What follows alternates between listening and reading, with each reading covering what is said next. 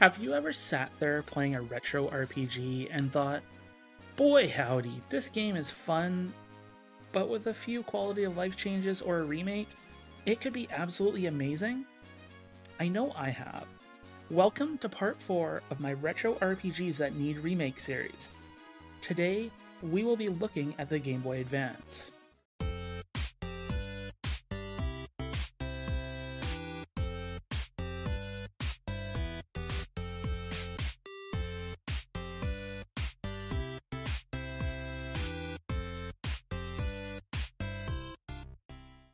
The Game Boy Advance was a spectacular little handheld with 81 million units sold. You would be hard stuck to not know at least one person that owned the Game Boy Advance. The Game Boy Advance was, I feel, one of the first handhelds to have an extensive list of JRPGs, and some of them have aged much better than others. I'm here to talk about 10 JRPGs on the Game Boy Advance that could absolutely use remakes. Before we get started today though, did you know of everyone that watches this channel, 90% of you are not subscribed? Crazy, right?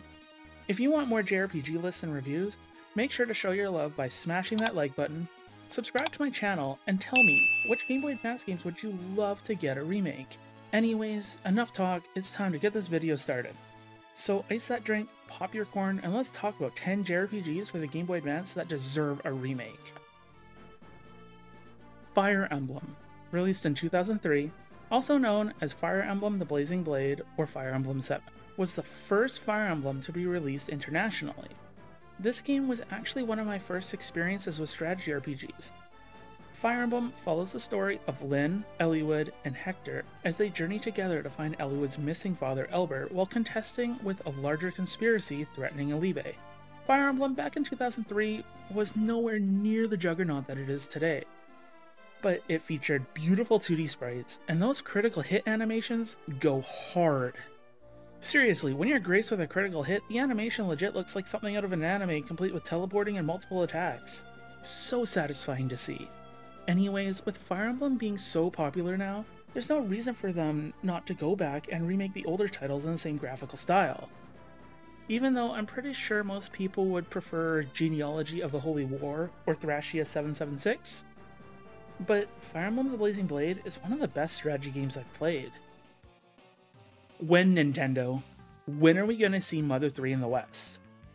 I feel like the only chance we're ever going to see Mother 3 is in a remake form. Mother 3, released in 2006, is the third game in their Mother or Earthbound series, and is loved by everyone that plays it, with good reason too.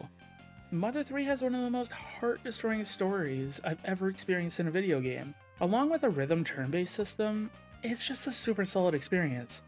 And I mean, Lucas is my main in Smash Bros. Ultimate, so there's that too. Really has something to do with the quality of Mother 3, but I thought I'd throw that in there. I just feel that the West deserves to experience Mother 3, and if a remake is the only way to do this, then so be it. It really is inexcusable that we haven't gotten Mother 3 yet.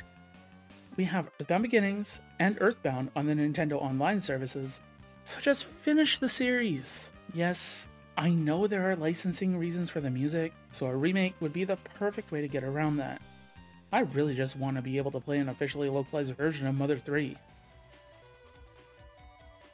Yeah, I know we got remasters, and I understand this is 6 different games, but hear me out, I have reasons for this. Mega Man Battle Network is an absolute stellar series. However, every Game Boy Advance Battle Network game suffers from the same issue: the dungeon crawling. Seriously, the dungeons in these games are some of the most frustrating dungeons in any RPG I have ever played. Not only do the dungeons look exactly the same as one another, save for maybe a color scheme or background that marquees across, every room looks so similar that it's hard to tell where you are in the dungeon, and couple this with an asinine encounter rate, and you're down for a rough time. If I was in charge of a remake, how would I fix it? Well, first of all, make it more of an over-the-shoulder view in dungeons as opposed to the isometric, and get rid of those random encounters. Keep the combat the same, but just pretty it up a little bit, and you would have some spectacular card-based RPGs in your hands. Speaking of which, a top 10 card-based battle systems is in the works, so keep an eye out for that. Are you enjoying the video so far? Want to be super cool and amazing? Make sure to subscribe to the channel for more RPG reviews and top 10 lists. Isekai RPGs. I love them, and this was one of my favorites. Final Fantasy Tactics Advance, released in 2003, is an isekai tactical spin-off of the Final Fantasy series. I'll be honest, I didn't really care for this game with its judge system when I first played it, but I went back to it last year, and it's just as good, if not better than the original Final Fantasy Tactics. Now, before you throw your fruits and veggies at me, hear me out. I prefer the judge system to not having it. Without certain limitations in battles, every battle becomes the same. Having a judge system stops it from becoming stale by putting certain limitations on what you can do in battle. I feel this would be a game that would greatly benefit from an HD 2D style. Maybe add a few classes, some challenge dungeons, and Bob's your uncle. You have another 10 out of 10 strategy RPG on your hands. Sorry if I offended anyone's Uncle Bob. That was not my intention. Shining Soul, released in 2003, is an action RPG done in the vein of Diablo, and it features 4 main classes: Warrior, Archer, Dragonoot, and Wizard. This is actually a reboot of the Shining Force series. This was one of the first looter-style games I ever played, and honestly, it was just a good time.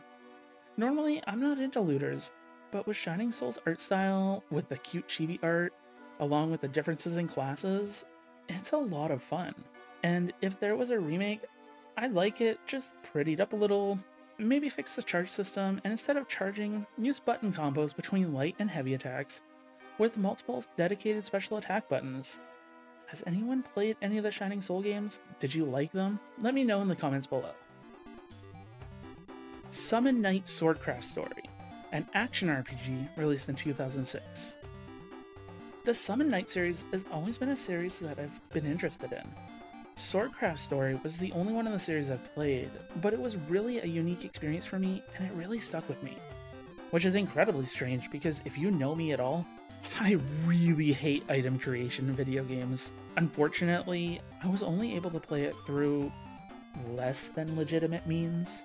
Unfortunately, this series kind of died off with the most recent release of Summon Night 6, as it was received terribly and received really bad reviews. Personally, if Swordcraft Story was to get a remake, I'd want to change the quest system, perhaps change up the quests so they aren't just boring fetch quests, and expand the weapon forging system. Maybe unique looking armor and weapon sets too?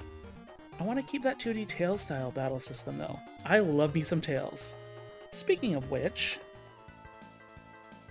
Tales of the World Narakiri Dungeon 3, released in 2005, is one of the most fan service games in the Tales series. This was actually one of the first games I ever imported. I was debating between Narakiri Dungeon 2 and 3, but eventually decided on the third game because it had more characters. Unfortunately, we didn't get this game localized in the West, which is a shame because I found it way better than the Radiant Mythology games. Of course, I'm also more of a fan of the 2D Tales games as opposed to the 3D Tales games, so that's probably why. With the Narakiri Dungeon titles, you can obtain costumes of past Tales of characters, and with those costumes equipped, you will not only become that character, but be able to use their movesets. This includes not only playable characters like Kless from Tales of Phantasia or Farah from Tales of Eternia, but it also includes boss characters like Barbatos from Tales of Destiny 2 and Yggdrasil from Tales of Symphonia. The gameplay is pretty basic, nothing different from most Tales games, but it is so much fun.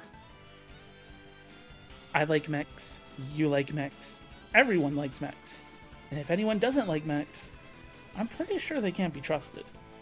Super Robot Taisen Original Generation, released in 2006, is a strategy RPG that uses original mechs as opposed to the rest of the series that uses mechs from various different licenses. As a result, has a much better story as they're not trying to make sense of several different storylines and fusing them all together. Honestly, this game is pretty much perfect as it is, but not very many people were able to play it because it's kind of a niche series. This game with full anime models and battle sequences would be perfect. Kinda like SD Gundam G Generation Cross Rays. That game may have gotten bad reviews, but it looked absolutely gorgeous. Demi Kids, released in 2002, was released in 2 versions, a light version and a dark version. Kind of like in the same way as Pokemon, but more different stories that follow different characters. Demi-Kids is from the Devil Children series, which is a Shin Megami Tensei spin-off series, kinda like Persona. When I first played this game, I had no idea what it was. I had never heard of the Shin Megami Tensei series. Honestly, I didn't know Shin Megami Tensei was even a thing until Persona 4. Yeah, casual alert, whatever. However, Demi-Kids had such an attractive art style. I really love sprite work, and chibi art styles reach out to me. And this game has both of them. This spin-off series kind of went under the radar, and a remake would be the perfect way to get it started up again. I would suggest maybe, instead of having a light and dark version, perhaps both stories weaved into one and have them join up in the end, giving a more complete experience and a true final boss. You can't have a remake without bonus content, right? Last, but absolutely not least, and one of the main reasons I wanted to do this video, Golden Sun 1 and 2, released in 2001 and 2002. Actually, you know what? Let's throw Dark Dawn into that remake, complete with an actual ending. Golden Sun is the one series that absolutely needs a remake more than any other game on the Game Boy Advance. Not to say Golden Sun is bad, but graphically, it looked amazing on the GBA, which was fine at the time, but playing it on any larger screens, such as through the Nintendo Switch Online, I hate to say it, but that's not even tolerable these days. It just looks like a cluster of pixels and makes it really hard to work out anything. For a remake, first of all, let's combine Golden Sun and Golden Sun 2 into one game, at the very least. It's essentially one game as it is. Perhaps a few quality of life changes, such as auto-retargeting. Now that was acceptable in the 80s, but even to this day, I don't understand why Golden Sun had it. It was released in 2000s. A bit of a menu tweak to make it more user-friendly, along with the HD 2D art style, and that would give new life into the masterpiece that is Golden Sun. Now, you've heard what I would do with a Golden Sun remake, but what would you do to Golden Sun to make it a perfect remake? So there you have it, 10 JRPGs on the Game Boy Advance that need the remake treatment. Okay, there's more than 10, but you stuck around till the end, so gold star for you. While the Game Boy Advance was the first powerful-ish handheld, some games have not aged in the best way, but that's why they deserve some remakes. How do you feel about my list? Did I miss any? What Game Boy Advance RPGs would you add to the list? Let me know in the comments below and let's all chat about it. If you enjoyed your time here and want more weekly JRPG lists and reviews filled with passion and love for the genre, make sure to clobber that like button, smash that subscribe button, and ring-a-ding that notification bell so you don't miss a single video. Anyways, thanks for watching, I appreciate every second of your support, and as always, have a wonderful day. Super Retro Force.